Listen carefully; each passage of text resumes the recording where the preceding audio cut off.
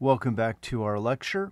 In the previous sections, I talked about the culture and lean components of the DevOps methodology. And in this section, I want to talk about automation. There's no question that automation is an important part of DevOps, and it's oftentimes one of the components that companies really focus on when they begin to roll out DevOps methodologies within their organization. When we talk about automation and DevOps, the DevOps mantra is really we need to automate everything that we possibly can because let's face it, human beings are relatively brittle. We make mistakes. If we try to engage in repeatable processes, more often than not, we make errors.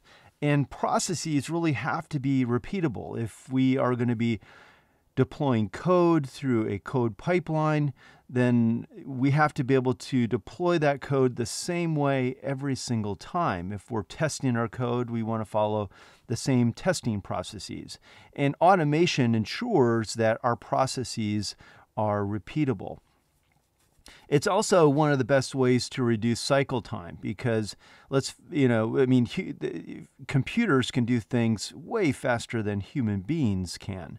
And if we need to improve, let's say, our testing process or our deployment process, one of the best ways to do that is to introduce automation.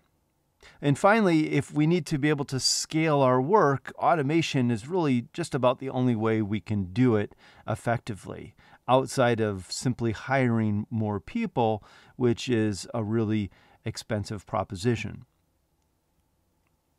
You can think of our software delivery process as being somewhat similar to an assembly line in a manufacturing plant. Now, I don't want you to get the impression that I'm looking at an assembly line from a Tayloristic standpoint. I talked about in terms of like the lean culture that we're really focused on the throughput of our process, or throughput of the work through a system versus looking at the efficiency of any individual stage in our process. As work moves through our software organization, that work is queuing up at various places.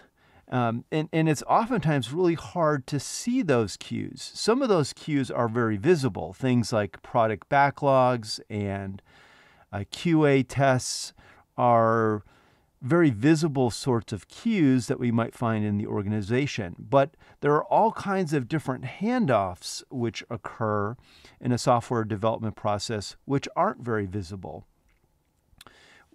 You'll see that some companies will implement Kanban boards, and these are very, very common in a manufacturing organization which has implemented lean practices. And the purpose of a Kanban board is to try to sort of surface many of the different queues that occur within an organization. And they allow us to see work in progress and see how work is flowing throughout the organization.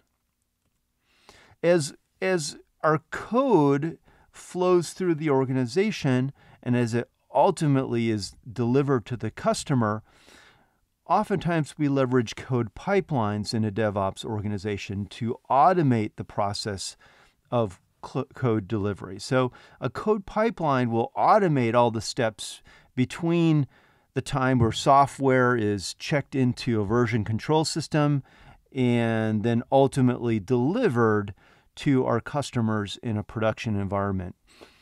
The code pipeline pattern has a number of different benefits. It helps us to prevent the deployment of code which hasn't been thoroughly tested in our organization, because it essentially assures us that code is going to be tested the same way every single time. Every single piece of code that we check into our version control system will ultimately go through the exact same process as it progresses on its journey into the production environment.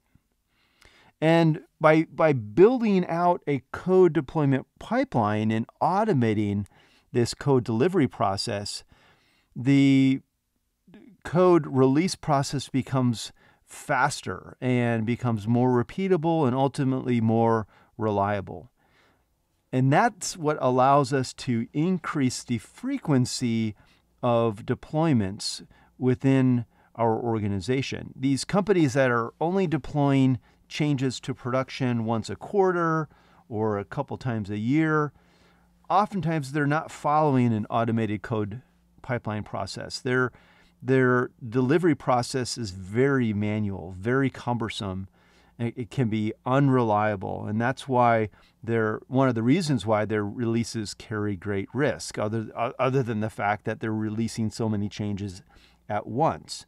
If we're able to automate the process of delivering code to customers, then we're able to work in much smaller batch sizes. We're able to release much smaller sets of changes, and therefore our change can occur more frequently. So these code pipelines really enable us to continuously deliver changes to customers. And I want you to think about a code pipeline as being something that delivers flow. It delivers a constant flow of change to our customers. That's really our goal in a DevOps organization, is to optimize for the flow of changes through the organization and the value stream that we're delivering ultimately to our customers. In a traditional organization, the traditional organization is not really thinking about flow. It's thinking about big batches of changes that are going to be delivered to customers all at once. We want to think in terms of small amounts of changes, but changes which are delivered frequently to customers, a constant flow of change. Here's kind of an overview of what a code pipeline might look like. And we'll look at a number of these stages. In fact, we have an entire lecture in this course that is focused on code pipelines. But I'll just give you a quick overview in this section of the lecture. We have a stage where we're committing code to a code repository. And that code then will go through a testing stage, a testing process. And it might go through multiple testing processes in parallel. And once it goes through a testing process, then it will be deployed to a staging area where additional testing may take place. And this might be integration testing. It could be performance testing, like capacity testing.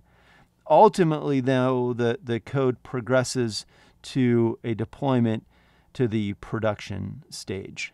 So during each stage, the code is promoted, and we are gaining in increasing.